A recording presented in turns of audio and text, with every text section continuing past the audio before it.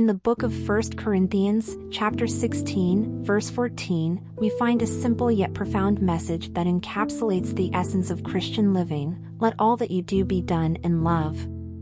Love is the cornerstone of our faith and the guiding light on our spiritual journey. It is not merely a fleeting emotion or a sentiment reserved for a select few, rather, it is a way of life.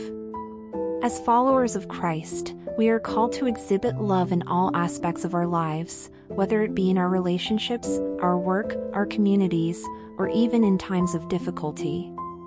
When we embrace love as the central force in our actions, it transforms the way we interact with others. Love enables us to show kindness, compassion, and forgiveness to those around us, fostering an environment of grace and understanding. In times of conflict or disagreement, love reminds us to seek reconciliation rather than division. It encourages us to empathize with others and to view them not through the lens of judgment but with a heart of compassion. Love allows us to see the inherent worth and dignity in every individual, irrespective of their background or beliefs. Let us not forget that the ultimate demonstration of love is found in the life and sacrifice of our Lord Jesus Christ. He gave himself for us, displaying the purest form of love that humanity has ever known. His love has the power to transform lives and bring salvation to all who believe. As we go about our daily lives, may we keep this verse from Corinthians close to our hearts.